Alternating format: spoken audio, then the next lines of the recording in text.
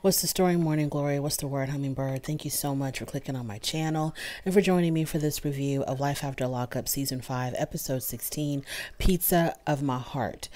We're going to talk about seven couples in this video. 7 couples who are doing much of nothing. So this is going to be really hard, but let's get into it. Let's start off with Joy-Nami and Red. So Joy-Nami and Red. Joy's brother Micah comes over to meet Red for the very first time. So when he gets there, he takes Red outside to have, a man-to-man conversation. And Micah centers the whole conversation around his nephew, Sway. And he tells Red that, when I saw Sway the other day, he kept on telling me, I have a daddy now. I have a daddy now. So basically, Micah is telling Red, don't mess this up for my nephew, because he already sees you as his father. And, there's already that attachment there on the part of the little boy. So don't go mess this up for the sake of my nephew. You and Joy, y'all do whatever the hell y'all want to do, but my nephew now is involved. So all I care about is protecting him and protecting his heart. So Red says, oh, I'm gonna be there. I see him as my son, and I'm always gonna be there for him. That's my boy. That's my son. And even though he's trying to talk a really good game, Micah is not buying it. Micah is hearing him, listening to him, but he's not really feeling any type of genuineness or sincerity coming from the words that Red is saying. Moving on from there, Red and Joy, they go out to eat. So Red brings up, actually, it was Joy that brought up, if he misses home and if he wants to go back home. And Red said, yes, he does want to go home. And then Joy says, do you want to go back home to Missouri to live, or, just to visit? And he says, I just want to visit. He said, in fact, my sister, I don't know if he said my sister booked a flight for me or my sister is thinking about booking a flight for me, but he mentions his sister planning on getting him a ticket to come back home to Missouri. So then Joy asks, what about me and Sway? And I'm like, oh, what about you and Sway? I mean, you really did not think that this man was going to have his sister pay for a ticket for you and your son. Or maybe Joy thought she was going to buy her own ticket and buy the ticket for her son, but she just wanted to be invited to Missouri. So he says something about how, he was just going to go home real quick, for a little visit, and, no big deal. And basically letting her know, well, there really wasn't any plan. Oh, he tells her, because you have work. He says you have to go to work. I don't know if she's in school as well. He said, you got work and, all this other stuff going on here. So yeah, it's just going to be me. And so she was like, well, you're always thinking about yourself. You never include, me in your plans. It's always, it's just about you. He gets upset because of the fact that this conversation is about to turn into an argument. So he gets up and he leaves, and he steps outside the restaurant and he gets on the phone and he starts talking to somebody, which is what he always does. After that, the next day, when we see Joy and Red, they're in the middle of an argument. So they are in, I guess, in their bedroom with the door closed, where we can hear them, and they're arguing. And the argument is about him messaging other girls, specifically one particular girl. Now, they didn't say the name of that particular girl that she was accusing him of messaging, but I'm assuming it could have been Julie, but I'm not 100% sure, because we heard her tell Red, I asked you over and over again if you were messaging that particular person, and you told me no, but then you told me yes, you were. So, I want you to stop talking to other girls. Why do you have to talk to other girls? And so his solution is, if I'm making you so unhappy, then let me go back to Missouri. He said it. He's like, if I'm making you that unhappy, let me just go back to Missouri. So, Red, to me, his game is old. It's tired. It's a very old fashioned type of game that men like him play. You start an argument, you get your girl all upset, and either you use that as an excuse to leave, to walk away, or whatever, under the guise of, let me just step away for a little bit because I'm not making you happy. I'm making you so upset. So let me make you feel better. Let me remove myself from this situation, and this is your excuse just to go out and hump around. So he steps outside again, outside of the trailer, And, you know, she's crying and she's boohooing. And what did he say? I forgot what he said when he was out there, but he called somebody. He called another one of his female BFFs. So it's not just Julie, it's somebody else. So he's talking to this other person while he's outside, and he's telling her, you know, things are not going really well over here with Joy. I just want to go back home to Missouri. She doesn't trust me. I can't even have female friends. I can't even have female friends. And it's like, no, you can't, because you don't know how to not sleep with your female friends. We saw you and Julie. That was your homegirl, your BFF, your road dog, and you slept with her. So no, a person like you cannot have female friends. So he's complaining about Joy and her insecurities and all of this. And he's feeling, you know, like really like, you know, controlled and contained in this relationship. So he goes back inside. He gets on his video game. I'm like, Joy, what are you doing? What are you doing with this guy? It's not even about him being in prison anymore, because Louis was also in prison. I think he was in prison longer than Red was. But then Louis, to me, even though he's still trying to like get his footing together, Louis to me seems a little bit more mature, a little bit more put together than Red, because when Red came back inside the trailer, he got back on the video game. So he's back on the video game. His pants are practically down to his knees. Why are you even wearing pants? Look, I'm going to sound like a grandmother, like an old biddy. So I'm not even going to complain about the pants. It is what it is. That's what the kids are doing today, whatever. But it's like his pants are so low. And we're seeing his whole entire backside. Like, why do you even bother wearing pants? Why don't you just go outside in your underwear? I don't understand. Anyways, so when he comes back inside, Joy wants to continue the conversation, you know, of him messaging other girls, so on and so forth. And he doesn't want to talk about it. He's like, can we just not talk about it? But she's not going to let it go because she wants answers. So, when he comes up, so she talks about all the stuff that she did for him. You know, I've done so much for you, and you know, I went all out for you while you were in prison. And Red says, I hate it when people talk about how much they've done for somebody. You know, you're talking about how much money you spent on me and all the things that you've done for me. And she says, because I did do a lot for you. She says, I did do a lot for you. I made sure that you had a place to live in when you came out of prison. And then he says, well, I did a lot for you too. And she goes, what did you do for me? And I was like, yeah, I missed that. What did you do for her? And he says, I did something to make you stay. I chose you. And I was just like, Joy, are you this dumb? Are you this dumb, Joy? You're raising a whole human. You're raising your son to become a man, and you're going to put up with this? He said, I did something to make you stay, and I chose you. As if being chosen by Red is just like, it's just going to make life worth living, and it's just going to make perfect sense. And, you know, everything that I've ever lived for, everything that I was working towards comes down to this moment where I got chosen by Red. So he says, well, I did something to make you stay, and I chose you. And so then he gets up and he walks over to her, and he like aggressively hugs her and kisses her. And he says something like, you know what, I'm going to love on you right now.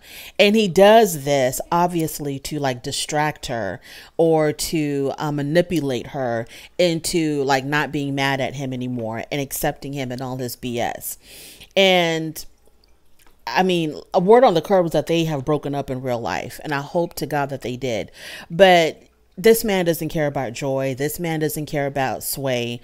This man only cares about his own gratification and who can take care of him and who can he use for his benefit. That's all he cares about. He doesn't have anything. He doesn't have anything in his heart to make him love anybody other than himself. I don't know if this is what you call narcissism. I have no idea, but it's all about Red and what Red wants, and it's all about him. And the fact that Joy would bring this person into her child's life when he could care less. Oh, and I forgot to mention, when he was outside talking to his BFF, his other BFF, he says to her, yeah, and she slept with 3 men on me. he will always use that. That's why I'm like, Joy, you should never have told him that. You should just never have told him that. So he will always use that against her, and you were out with other men and you slept with 3 other men. He will never let that go. He will always keep that in his back pocket to use as his weapon of choice when it comes to making her feel bad, because she wants him to be accountable and she wants him to be responsible and she wants him to follow through with all the promises that he made. He's always going to pull that out. He didn't pull it out on her. He was talking to his friend when he said that, but there's going to come a time when he's going to throw that in her face. And she's not going to like it. So moving on from there, we're going to move on to our next dysfunctional couple, which is Michael and Justine. Michael and Justine, as a couple, they're great. As a couple, they are fantastic. And I've said this before, the last season that they were on TV. As a couple, they're fantastic. They're all about each other. They're really into each other. But what they do to the people around them, that's where they fall short. So everybody's out. The whole entire family's together. Michael, Justine, and all of their children, they're playing pool. And Michael's oldest daughter pulls him to the side and she's asking him about Vegas, because Justine's oldest daughter had revealed to Michael's oldest daughter that they were all going to be moving to Vegas, all being Michael, Justine's kids, and Michael's one of Michael's sons. So she confronts her father about this, and Michael explains why they're moving. He says, it's just more lucrative for me to live in Las Vegas. And so the daughter says it would have been great if they could all live in the same state. The girl's not even asking to live with him. She just wants her father to live in the same state as her. And he can't even do that. Michael says that he had meant to tell her himself. And there was a way that he was going to explain it to her. But then he tells her, just don't tell the younger kids, because, we just have our own way of explaining why we're doing what we're doing. And the girl starts to cry because she tells her dad, you should have came and just told me yourself. I don't want to have to hear this from somebody else. Now, Michael did intend to tell her. Justine's daughter beat him to it. He did intend to tell her himself. And he had his own way of telling his kids, but Justine's daughter, whatever. So she was crying and he was wiping her tears. And she said that, me and my father have a lot of time to make up for when he was gone. And it's just, it breaks my heart to see how his kids are being affected by him not being present in their lives the way that they want him to be. And he has these very little kids. He's got 6-year-old twins, and who really don't know him. And I'm just like, Michael, you know what? I'm sick and tired of being on my soapbox about Michael and, how he is as a father to his own biological children. I'm sick and tired of talking about it because I'm like turning blue in the face. So it is what it is. He's not going to stay anywhere near his children. He's about to go to Las Vegas, and it is what it is. Let's move on to the gender reveal. So at the gender reveal, Justine tells Michael's sister that the mother, Michael's mom, had presented her with a DNA test at the dinner. And she was really embarrassed by that. And the sister was like, I feel you. My mom was really wrong for that. So the sister and Justine look like they have really come a long way, because they did not like each other in the beginning when Michael first came out. They were not feeling each other at all. But they have definitely come a long way, I think, because the sister understands this is the woman that my brother chose to be with. It is what it is. It's not going to change. They're married. They're cemented. They're solidified. So I can't change it. I'm just might as well just accept it and be happy for him. So Justine and the sister are getting along great. And the sister even goes as far as to tell Justine, look, when my mom comes, I'm going to let her know that what she did was wrong. So the mother shows up, and the sister makes a beeline to her mom. And she tells her mom, look, Justine told me that you presented her with a DNA test. That was really foul. You can't do that, Mom. You can't interfere in the relationship like that. You're making her feel some kind of way. And this is your son's wife, and she's pregnant, and you're doing all this DNA stuff. It's just not cool. So you're going to have to apologize to both of them. So the mother does. She listens to her daughter, and she goes straight to Justine and Michael, and she says, you know what? I didn't mean it like that. I didn't want to make you feel negative about it or anything. I'm sorry. And she apologized. And it wasn't one of those weak apologies like, I'm sorry, but I've been through whatever with my brother. She was just like, I'm I'm sorry, and left it at that. So her and Justine hug it. I think they left it at that. I don't know. So her and Justine, you know, they hug it out. She hugs it out with her son, and now it's time for the gender reveal party. So they do this thing where these two characters come out, one in pink, one in blue. They do this play fighting thing, and the one that wins the fight is the gender of the baby. And Pink won the fight, so they're going to have a baby girl. So this was a really cute little segment for them. Okay, I want to keep it positive because I'm always dragging Michael and Justine. So let me just keep it right there. They're having a girl. Congratulations. I don't want to put a lot of negativity on the revelation of their baby's gender. So let's just move on to the next dysfunctional couple, which is Louis and Melissa. So Louis's probation, or his parole actually, allowed him to leave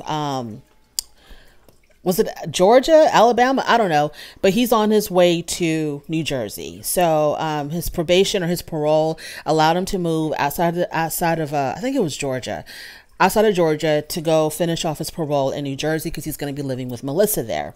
So he's at his place of employment, which is a pizzeria, and his boss is like, you know, I'm really worried about you. And I think the boss probably thinks that he's going to be so stressed out with Melissa, he's probably going to go back to using drugs. And maybe his mother and working at the pizzeria and being close to his best friend kind of keeps Louis grounded. So the mom, you know how she is, you know, Donna's grieving about her son leaving. She's acting like the boy is dying and he's just moving to New Jersey. And, you know, Donna's from New Jersey. She's got family up there. So it's not like he's moving to China or something. He's just moving to New Jersey. You can come see him anytime you want. So Louis packing up. And Melissa calls his mother. And the plan is for Louis to drive himself to New Jersey. And of course, Melissa was trying to tell Louis, what if he gets stopped? And what if the cops stop you? And I'm thinking to myself, okay, girl, you wanted him to be independent. You wanted him to be more manly and not be so dependent on his mother. He's going to drive himself to New Jersey, and you're not happy with that because he might get stopped by the police. What is he doing wrong? If he gets stopped by the police, what is he doing wrong? If he's, I mean, obviously you're doing something wrong if the police stop you. But what I'm trying to say is, like, what's the problem? What's the problem? He can be stopped by the cops going from his house to the store. Like, what are you so worried about? So she wants the mother to drive him to New Jersey. So she calls Donna, and Donna, she's more than happy to do it because it's more time with her son and then whatever. So Donna's happy to do it, but Louis is not. He's like, what do y'all, why am I don't understand. And he tells Melissa, you wanted me to be more independent. What's the problem? And Melissa's real issue is that he's going to be on his own for 14 hours and nobody's going to have any eyes on him. So she's probably worried about him, I don't know, cheating or being, I don't know, calling some girl from his past, calling the salsa girl, calling the dental assistant's girl. I don't know what she's worried about, but she's worried about him, I guess, not being faithful. I think that's her real issue. And so Louis, I feel bad for Louis because Melissa and Donna are really much one of the same. They both want to control the hell out of Louis. And they're exactly the same. Melissa thinks that she is so different from Donna and that she's so much better than Donna. But Melissa, you're just like his mother. You want to control him. You are so controlling to the point where you from New Jersey, you want someone to ride with him as he's driving to New Jersey. Like, you don't even trust him driving. Girl, you're controlling and you're insecure and you're jealous, and it's sad and it's pathetic. And I just feel really bad for Louis. I feel so bad for Louis because everywhere he turns, it's some crazy hyena, you know, trying to control his life. He can't make any decision on his own. He can't do anything on his own. Between Donna and Melissa, it's like, anyways, Louis, I feel bad for you. I see that you're trying. I'm saying this, right? And it's probably going to be somebody in my comments like, oh, Louis is a horrible person because we just found out that he did this and this. Because every time I say something really good about somebody, one of these reality TV shows, somebody in my comments will like, oh, that person's really horrible because they're scamming, or, you know, they did this to that person or whatever. So from what I can see from my television set, from the episode that I saw today, I'm really more on Louis' side, and I need these two women to just chill out and relax and leave him alone. Moving on to Sean and Sarah. Y'all don't understand how disappointed I was to have to see Sean and Sarah again. What more do we have to say about Sean and Sarah? Sarah is highly insecure about her body. Sean is still neglecting his children. What the hell has changed? What are we doing? Why are we watching these people again? Sean and Sarah are out to eat, and Sarah announces to Sean that she's finally done with her parole. So she's like 100% a free woman now. So now she can travel, they can do traveling, or they can travel to different places. And she says, well, she wants to go to Mexico because she wants more plastic surgery. She's already had her boobs done, and she's already had a tummy tuck, and now she wants a BBL. So Sean, the supportive husband that he is, says to her, do you want to get more surgeries because you want doctors to give you more prescriptions, more pain prescription, pain medication? So you're thinking that your wife wants to go through unnecessary pain. She wants to cause pain so she can get on pain medication because you think that she's still an addict. And this is her way to get her addiction, to feed her addiction, is by going through surgical procedure in order to get pain medicine. So she denies that. She's like, absolutely not. That's not why I'm doing it. I'm pretty sure that if you want to get pain medicine, I think there's a lot easier ways to do it where you're not putting your whole life at risk on a surgical table and they're cutting you open. I think there's other ways to you can get it off the street. You can go to Mexico to get some. You can tell the doctor you have a migraine. You can go to those little, very suspicious little clinics that are popping up all over the place. You don't have to have your body cut wide open in order to get some pain medicine. That was just a really awful thing for him to say. But Sarah says she's really insecure about her body after she had her second baby. And so she wants to tighten up.